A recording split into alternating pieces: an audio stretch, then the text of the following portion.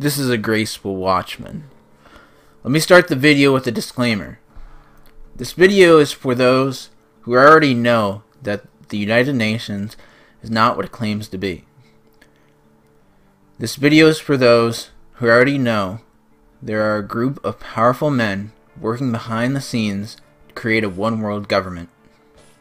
If you do not already understand this concept, then this video is not for you. And I will encourage you to delve into that subject before watching this video. There are plenty of YouTube channels, this one included, that provide more than enough information on the New World Order. While writing this, I feel the need to address a document that has set the world on fire many times.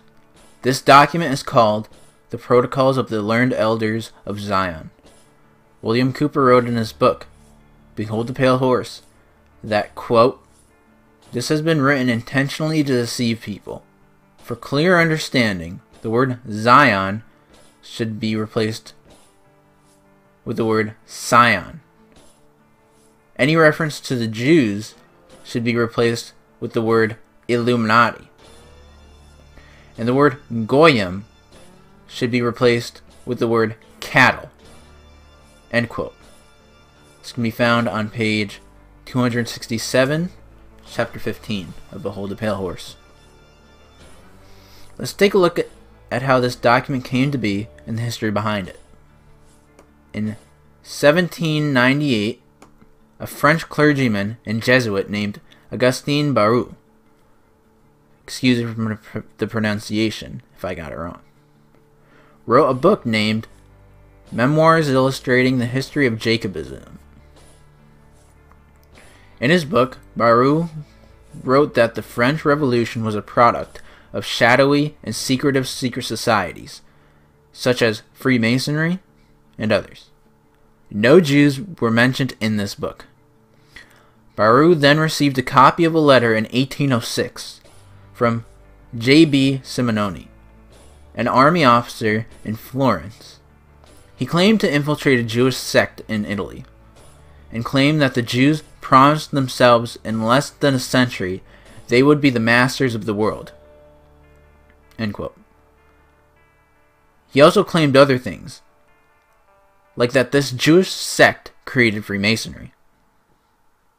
In 1868, a fictional novel written by Hermann Gotsch, again, excuse the pronunciation, I probably got that really wrong, a Prussian postal worker, which plagiarized a French satirist Maurice Joly's book Dialogue in Heaven between Machiavelli and Montesquieu. Hermann Gotsch added a chapter named At the Jewish Cemetery in Prague. The actual Protocols of the Learned Elders of Zion was written anonymously and surfaced in the late 1800s.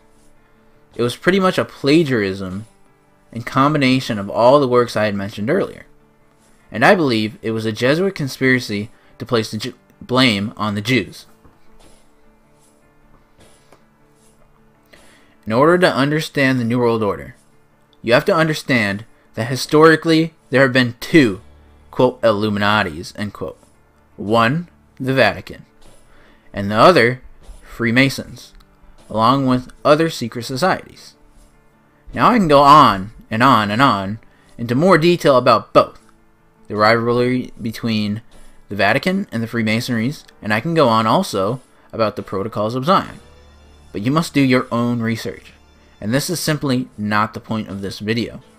Now, let's move on to talk about the United Nations. I will not go into detail about the founding of the UN and how it plays into the plan of the New World Order. This information is obvious, and is very accessible to anyone who wants it.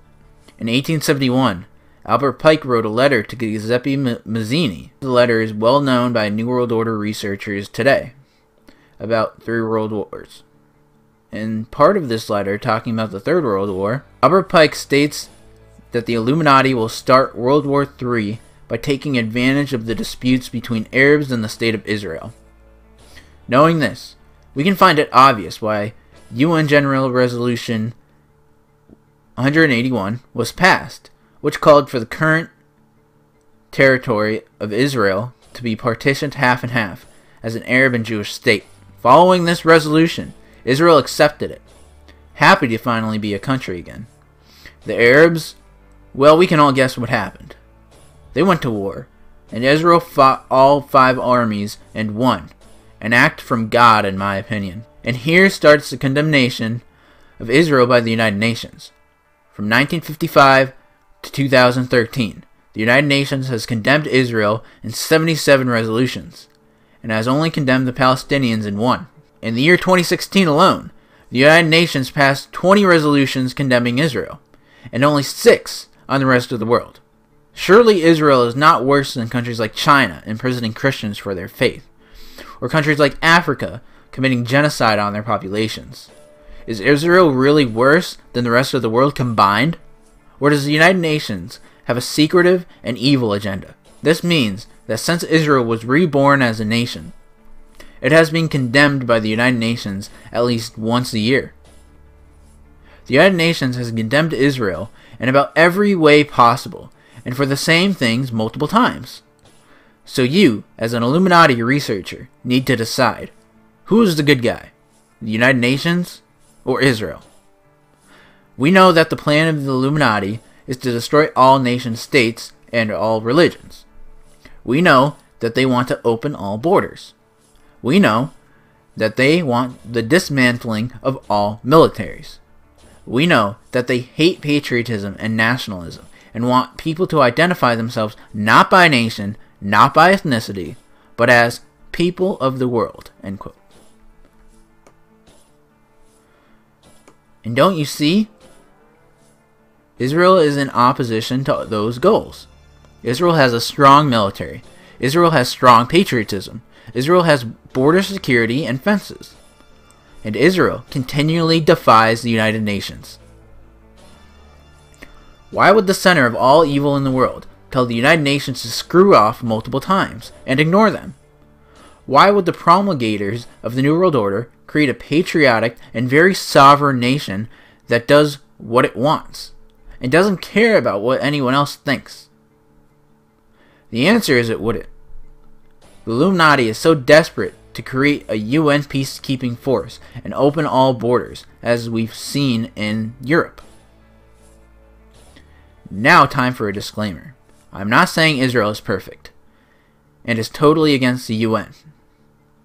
We can see evidence of Illuminati infiltration in the Israeli government, as we have seen in all governments. We see evidence of this in the new Israeli Supreme Court building, in the digging under the Al-Aqsa Mosque, an attempt to build the third Jewish temple. The facts are this. The Illuminati helped in the creation of the nation of Israel. The Illuminati condemns the nation of Israel through the United Nations and wants to stir up violence against Israel by all the nations of the earth.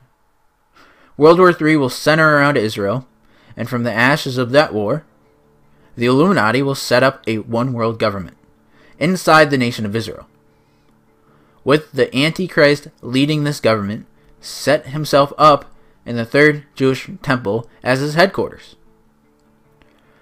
We can see that the new Israeli Supreme Court will be the New World Order's headquarters of their judicial branch of government.